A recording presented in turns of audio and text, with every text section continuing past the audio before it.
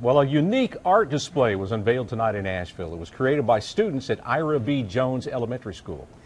The kindergartners in Miss Streeter's class have been working on several large murals.